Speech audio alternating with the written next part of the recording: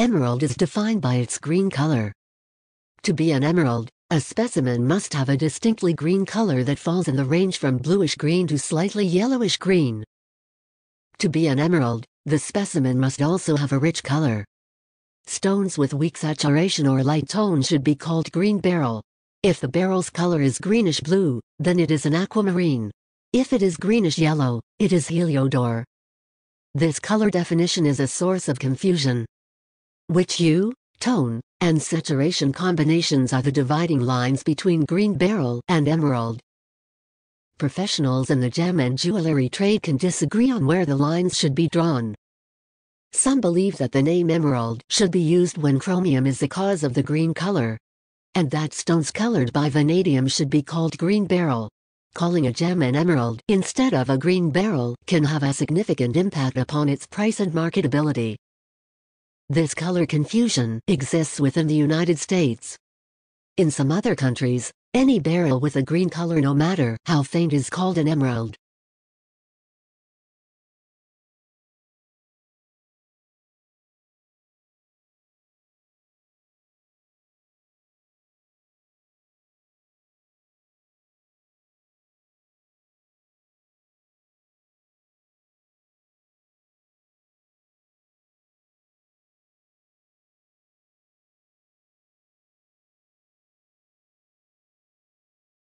Emerald is defined by its green color. To be an emerald, a specimen must have a distinctly green color that falls in the range from bluish-green to slightly yellowish-green. To be an emerald, the specimen must also have a rich color. Stones with weak saturation or light tone should be called green beryl. If the beryl's color is greenish-blue, then it is an aquamarine. If it is greenish-yellow, it is heliodor. This color definition is a source of confusion. Which hue, tone, and saturation combinations are the dividing lines between green beryl and emerald? Professionals in the gem and jewelry trade can disagree on where the lines should be drawn. Some believe that the name emerald should be used when chromium is the cause of the green color, and that stones colored by vanadium should be called green beryl. Calling a gem an emerald instead of a green beryl can have a significant impact upon its price and marketability. This color confusion exists within the United States. In some other countries, any beryl with a green color, no matter how faint, is called an emerald.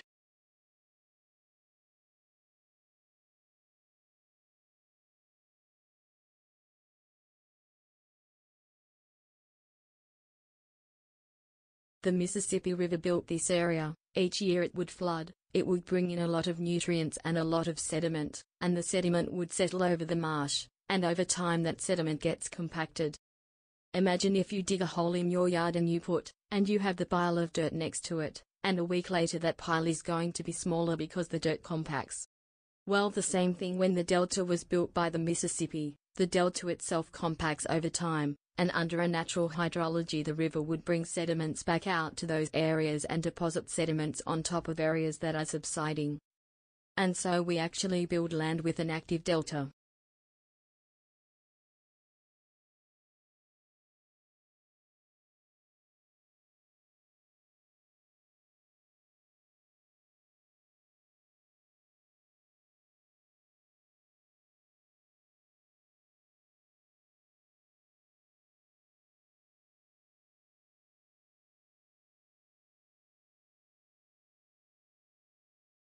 The Mississippi River built this area. Each year it would flood. It would bring in a lot of nutrients and a lot of sediment, and the sediment would settle over the marsh, and over time that sediment gets compacted. Imagine if you dig a hole in your yard and you have the pile of dirt next to it, and a week later that pile is going to be smaller because the dirt compacts. Well, the same thing when the delta was built by the Mississippi. The delta itself compacts over time, and under a natural hydrology the river would bring sediments back out to those areas and deposit sediments on top of areas that are subsiding. And so we actually build land with an active delta.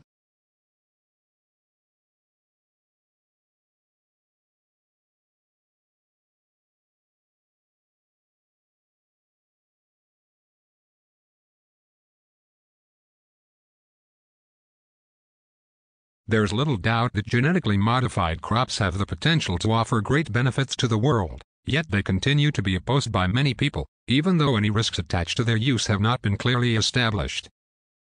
The reasons seem to be a deep distrust of the motives of large agricultural companies, along with a generalized feeling that it's always dangerous to, as some would put it, play around with nature.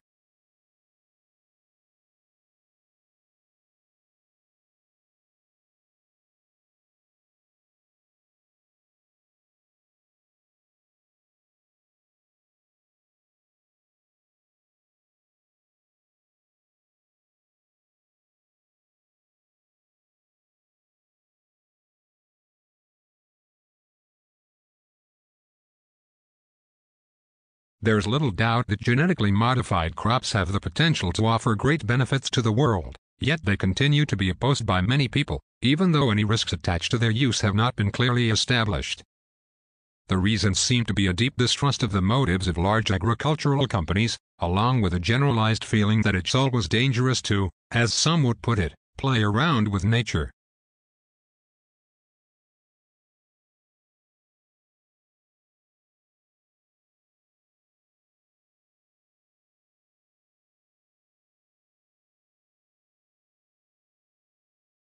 Two years ago, an earthquake off the coast of Sumatra triggered a tsunami that killed nearly 250,000 people.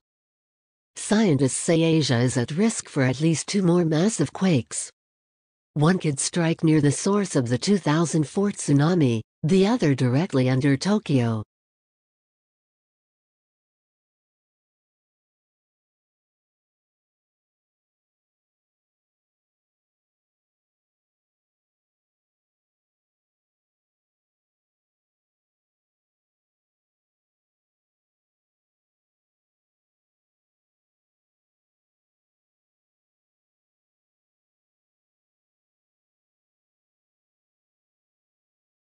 Two years ago, an earthquake off the coast of Sumatra triggered a tsunami that killed nearly 250,000 people. Scientists say Asia is at risk for at least 2 more massive quakes. One could strike near the source of the 2004 tsunami, the other directly under Tokyo.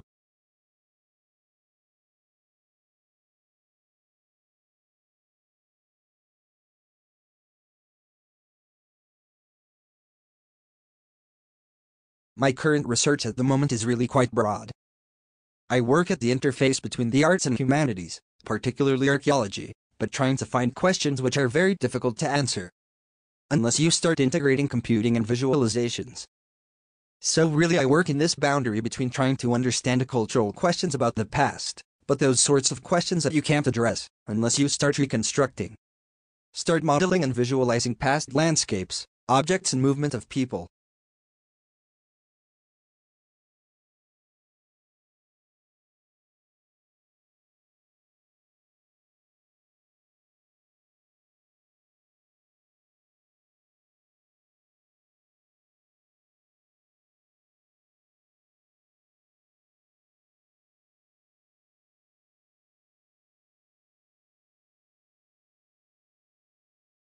My current research at the moment is really quite broad. I work at the interface between the arts and humanities, particularly archaeology, but trying to find questions which are very difficult to answer unless you start integrating computing and visualizations. So really I work in this boundary between trying to understand cultural questions about the past, but those sorts of questions that you can't address unless you start reconstructing. Start modeling and visualizing past landscapes, objects and movement of people.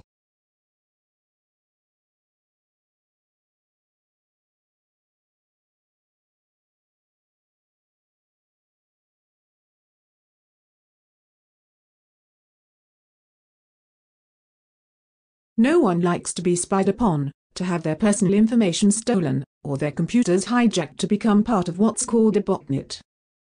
Botnets are networks of computers that have been infected by viruses called malware. It could happen to you. These hijacked computers are being secretly used without the owner's permission, for criminal and espionage purposes. Botnets are one of the biggest problems in computer security today. One of the scariest examples of computer hacking, as we mentioned, is what's called the OSTnet system. The hijacking of computer networks in the offices of the Dalai Lama and thousands of other computers around the world.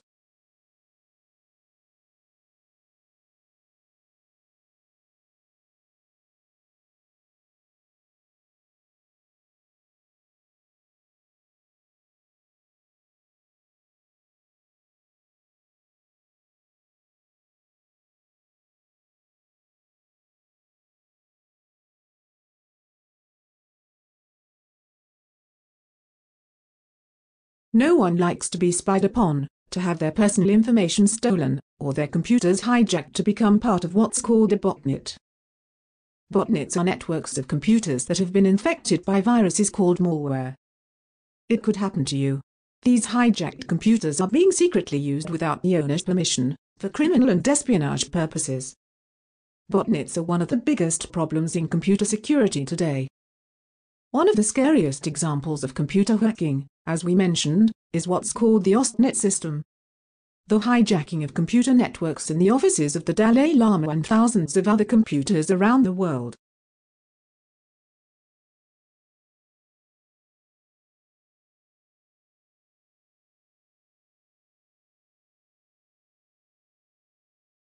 Many different types of barcode scanning machines exist, but they all work on the same fundamental principles. They all use the intensity of light reflected from a series of black and white stripes to tell the computer what code it is to see. White stripes reflect light very well, while black stripes reflect hardly any lights at all. The barcode scanners shines light sequentially across the barcode, simultaneously detecting and recording a pattern of reflected and non-reflected light. The scanner then translates this pattern into an electrical signal that the computer can understand. All scanners must include computer software to interpret the barcode once it has been entered. This simple principle has transformed the way we are able to manipulate data and the way in which many businesses handled record keeping.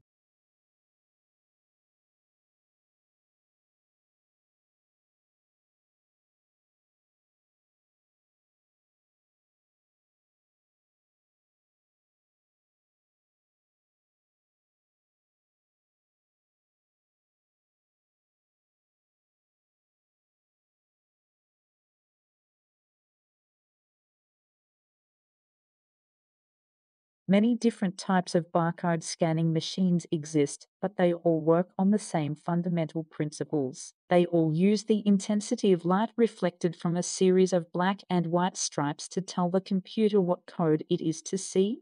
White stripes reflect light very well, while black stripes reflect hardly any lights at all.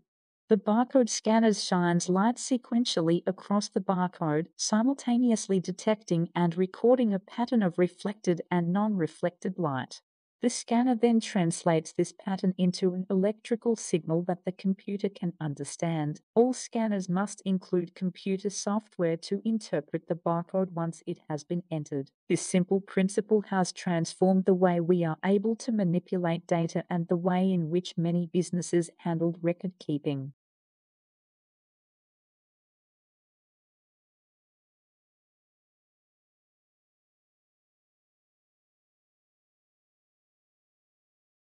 And as far as getting acquired, we're trying to focus on the product. I think that if you know a lot of companies are built to be acquired, and I think what happens there is you leave yourself in a really vulnerable spot because you're growing and you say, hey, I won't hire that expensive VP of whatever because, hey, man, any day now we're going to get acquired. And then your product winds up suffering. So I think you need to really want to do the company because you don't know how long you're going to be at it. And luckily I've been searched a long time. I don't want to stay in search, so it's fine with me whatever happens with the company. But you have to focus on building the product to making the product better, and you have to focus on building a sustainable company.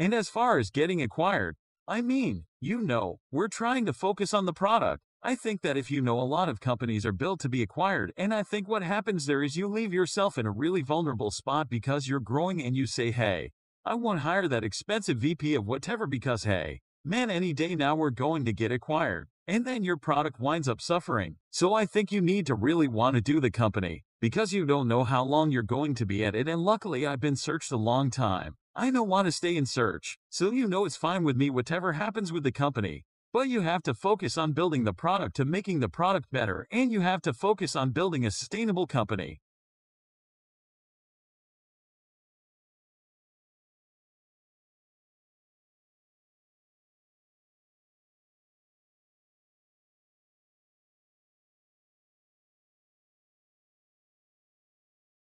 Candice Galen is based at the University of Missouri in Columbia, and being a biologist, she thought, why not use this astronomical phenomenon to study a biological one? Specifically, as the skies darkened would daytime pollinators, like bumblebees and honeybees, call it quits. What better activity during an eclipse than to go out with a recorder and record the bees? So Galen asked 400 citizen scientists, including young students, to place audio recorders in 16 flower patches along the path of totality in Oregon, Idaho, and Missouri. When they analyzed the audio, they found that during partial eclipse, bee buzzing continued. But when totality hit, the bees went silent and only the conversational buzz of human observers could be heard. Then, as the moon passed and the sun again lit up the sky, the bees regained their buzz.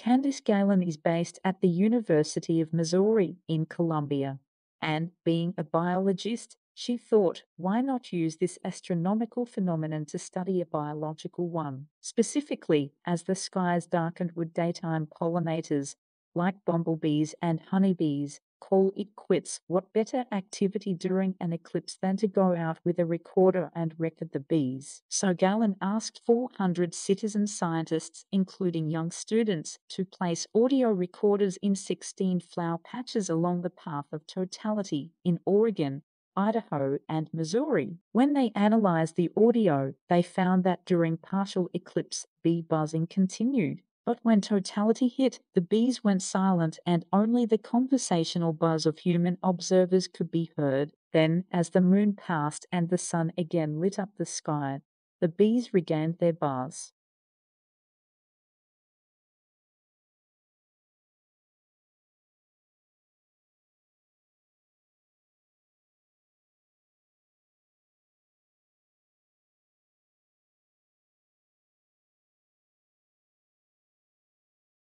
The Earth is warming.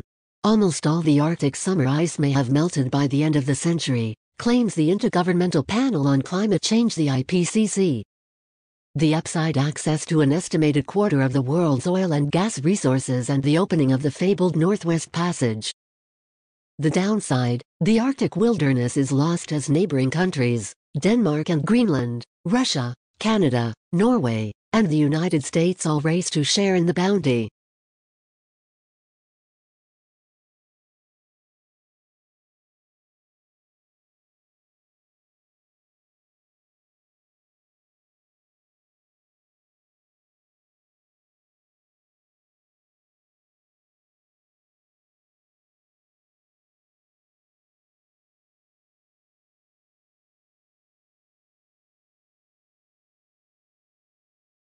The Earth is warming.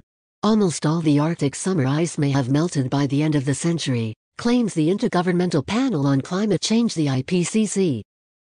The upside: access to an estimated quarter of the world's oil and gas resources and the opening of the fabled Northwest Passage. The downside: the Arctic wilderness is lost as neighboring countries, Denmark and Greenland, Russia, Canada, Norway, and the United States all race to share in the bounty.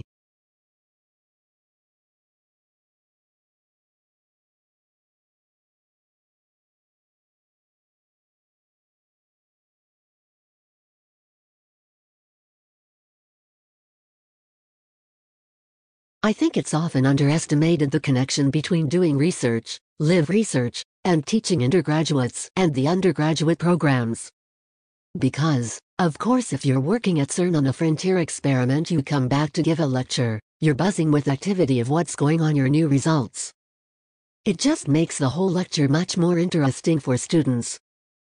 It's always really exciting to look ahead at new science and what might happen in the future.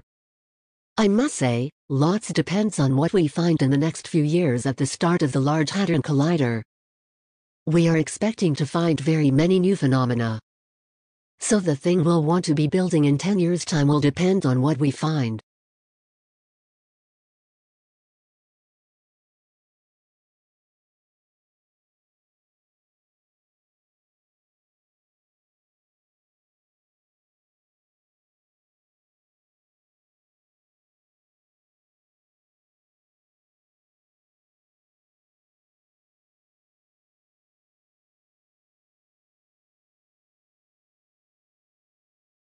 I think it's often underestimated the connection between doing research, live research, and teaching undergraduates and the undergraduate programs. Because, of course, if you're working at CERN on a frontier experiment, you come back to give a lecture, you're buzzing with activity of what's going on, your new results. It just makes the whole lecture much more interesting for students. It's always really exciting to look ahead at new science and what might happen in the future. I must say, lots depends on what we find in the next few years at the start of the Large Hadron Collider. We are expecting to find very many new phenomena. So the thing we'll want to be building in 10 years' time will depend on what we find.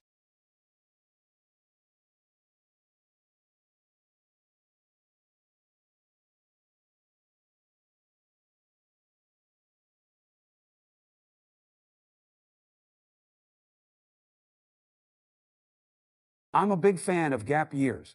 I took one myself, so I'm probably biased. I think that if you've got something you want to do in the year before you come to university, that you should do it. And a lot of students who want to study a biology degree actually want to go off and travel and perhaps work on a conservation project. And of course, that's all very good. It will contribute towards your degree and your preparation for that. And then when you come to us, you'll be ready for your studies. So if there's something you really want to do, then my advice is to go for it.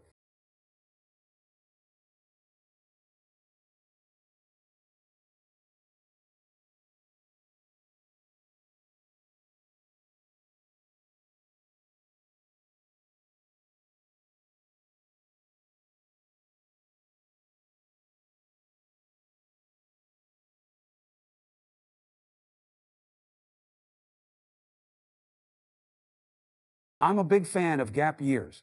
I took one myself, so I'm probably biased. I think that if you've got something you want to do in the year before you come to university, that you should do it. And a lot of students who want to study a biology degree actually want to go off and travel and perhaps work on a conservation project. And of course, that's all very good. It will contribute towards your degree and your preparation for that. And then when you come to us, you'll be ready for your studies. So if there's something you really want to do, then my advice is to go for it.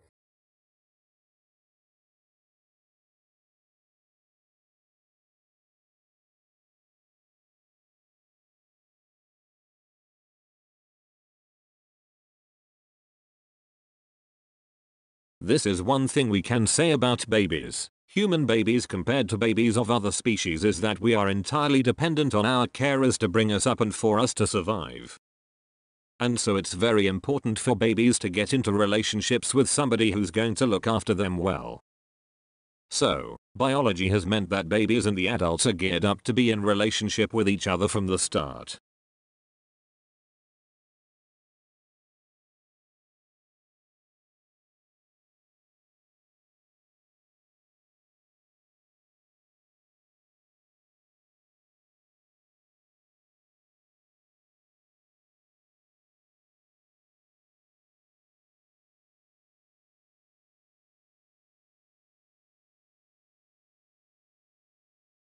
This is one thing we can say about babies. Human babies compared to babies of other species is that we are entirely dependent on our carers to bring us up and for us to survive.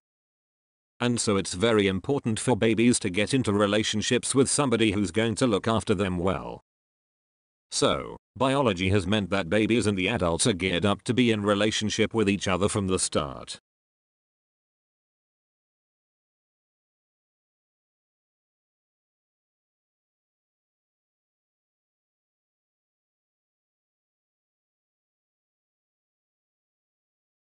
Numbers and diagrams are highly abstract and condensed summaries of the world.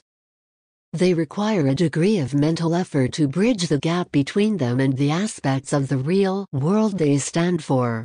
Approach them slowly and with care, allowing yourself time to get the feel of what you are looking at. Don't assume you already know what you are looking at. It's easy to be distracted by the surface appearance of a diagram, but we are really interested in the underlying message.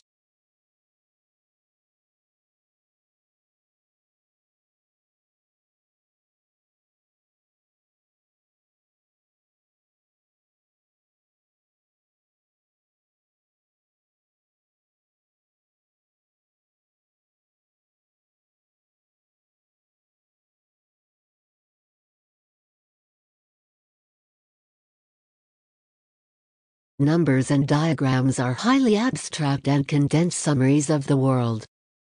They require a degree of mental effort to bridge the gap between them and the aspects of the real world they stand for.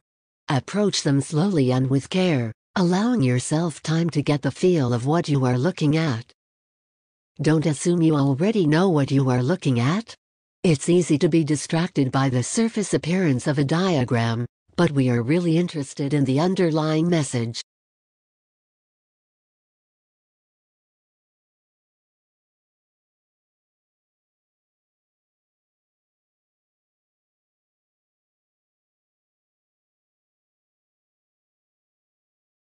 My name is Posey D and I now work in sports marketing and branding events and team management. We work with big brands. I work with a shoe company, and we work with a team of young people across Europe who are all professional surfers, snowboarders, boxers. And we send them on trips. We organize adverts, we organize magazine shoots, and try and create an image around the shoe brand. I've come from quite an unconventional background.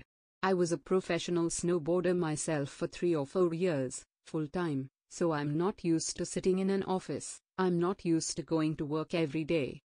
And still I've only been doing this job for a year, and sometimes I'm like, oh God, have to go to work again. That's ridiculous.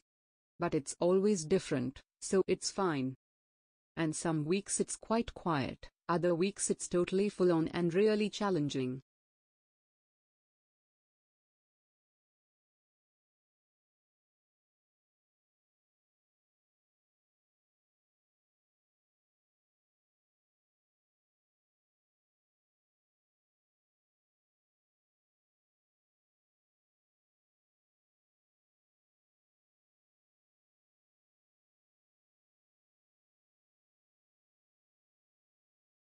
My name is Posey D and I now work in sports marketing and branding events and team management. We work with big brands. I work with a shoe company, and we work with a team of young people across Europe who are all professional surfers, snowboarders, boxers. And we send them on trips. We organize adverts, we organize magazine shoots, and try and create an image around the shoe brand. I've come from quite an unconventional background. I was a professional snowboarder myself for 3 or 4 years, full time, so I'm not used to sitting in an office. I'm not used to going to work every day. And still I've only been doing this job for a year, and sometimes I'm like, oh God, have to go to work again. That's ridiculous. But it's always different, so it's fine.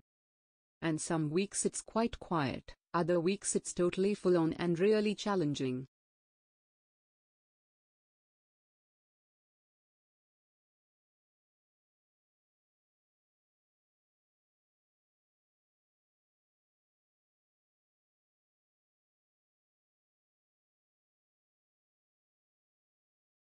Working together, they figured out that if the government was going to propose some kinds of significant tax increases, which is a good strategy, quite me to at least tie something like getting something for those big tax breaks, not seeing any results. So the result of that was in the package of legislation that included the tax increases. There was also information to have significant expansion of coverage families where they can buy into their private insurance.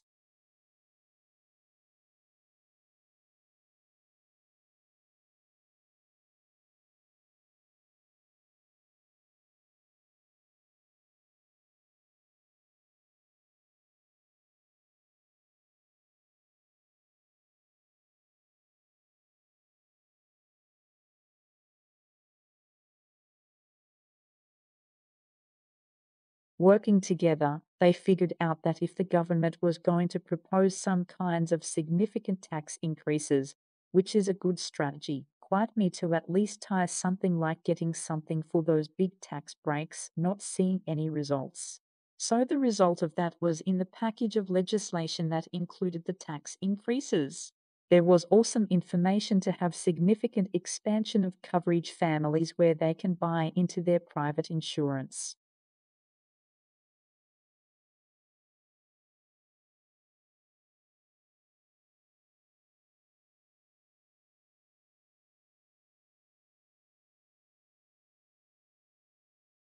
UK has an aging population as a result of decline in birth fertility rate and mortality rate. This has led to a declining proportion of the population age under 60 and an increasing proportion age 65 and over. In every year since 1901, with the exception of 1976, there have been more births and deaths, and the population has grown due to natural change. Until the mid-1990s, this natural increase was the main driver of population growth.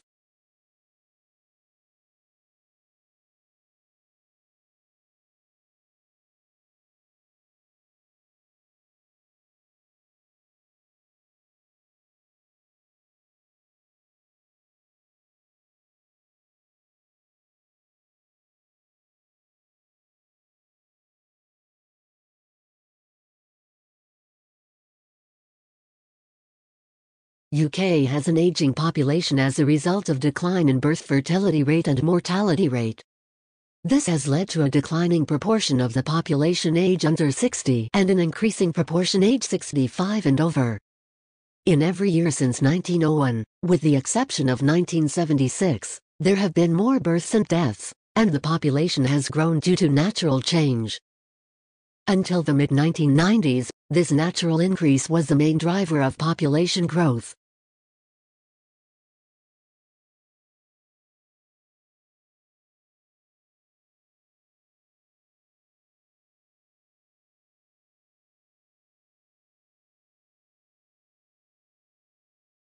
I'm going to talk today about how to change people's behavior. That is changed intentionally on a broad scale.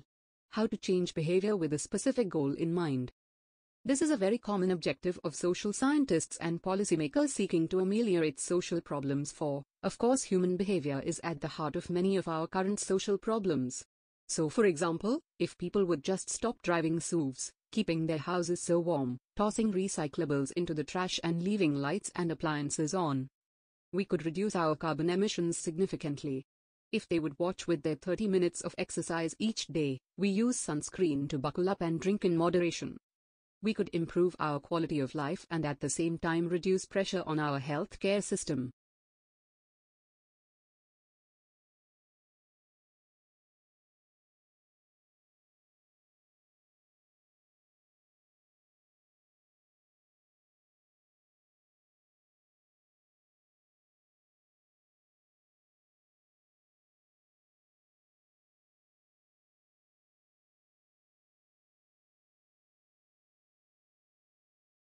I'm going to talk today about how to change people's behavior. That is changed intentionally on a broad scale. How to change behavior with a specific goal in mind. This is a very common objective of social scientists and policymakers seeking to ameliorate social problems for, of course, human behavior is at the heart of many of our current social problems. So for example, if people would just stop driving SUVs, keeping their houses so warm, tossing recyclables into the trash and leaving lights and appliances on, we could reduce our carbon emissions significantly.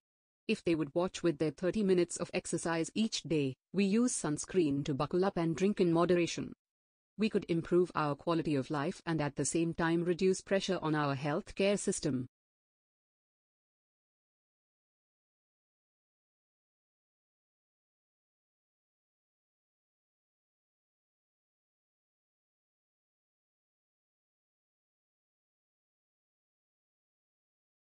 A nutrition expert at the university for what him unknown, say the simple sugar and candy bars can give you a quick boost. But after the initial rush, you usually crush it, feel worse than before the snap. They say what you need is complex carbohydrates like a bagel or a bowl of not sugar-coating cereal.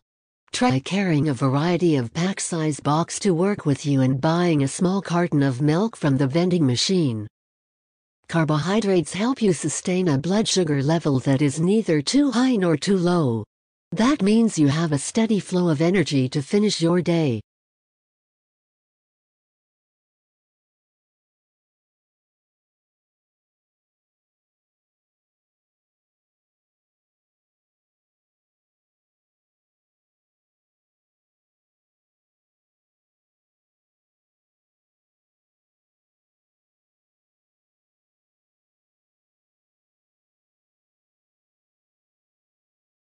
A nutrition expert at the university for what him unknown, say the simple sugar and candy bars can give you a quick boost.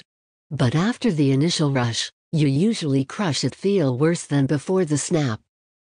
They say what you need is complex carbohydrates like a bagel or a bowl of not sugar-coating cereal. Try carrying a variety of pack-size box to work with you and buying a small carton of milk from the vending machine. Carbohydrates help you sustain a blood sugar level that is neither too high nor too low. That means you have a steady flow of energy to finish your day.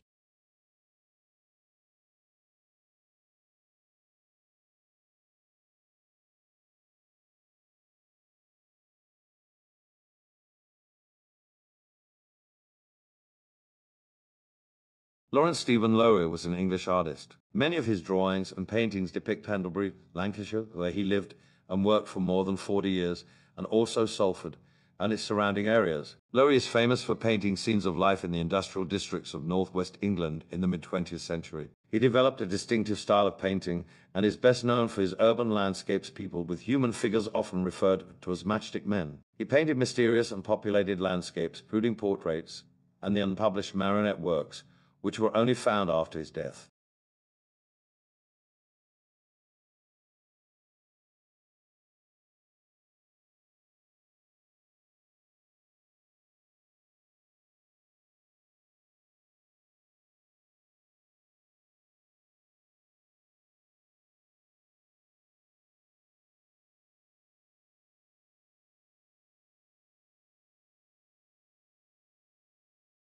Lawrence Stephen Lowery was an English artist. Many of his drawings and paintings depict Pendlebury, Lancashire, where he lived and worked for more than 40 years, and also Salford and its surrounding areas. Lowery is famous for painting scenes of life in the industrial districts of northwest England in the mid-20th century. He developed a distinctive style of painting and is best known for his urban landscapes peopled with human figures often referred to as matchstick men. He painted mysterious and populated landscapes, brooding portraits, and the unpublished marionette works, which were only found after his death.